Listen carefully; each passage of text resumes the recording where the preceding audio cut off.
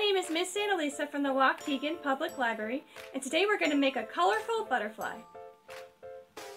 Here are the supplies you will need: a glass of water, white cardstock, tissue paper squares, scissors, and a paintbrush. First, I went on the computer and I found a picture of a butterfly. I copied the picture on a piece of white cardstock. Then I cut out the butterfly. Next, I used my paintbrush and I dipped my brush in water. I brushed the water on my butterfly. I covered my butterfly in different colored tissue paper squares. I waited for my craft to dry.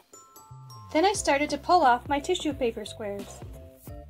Once I pulled off all my tissue paper squares, I could see my colorful butterfly. I hope you like making this colorful butterfly.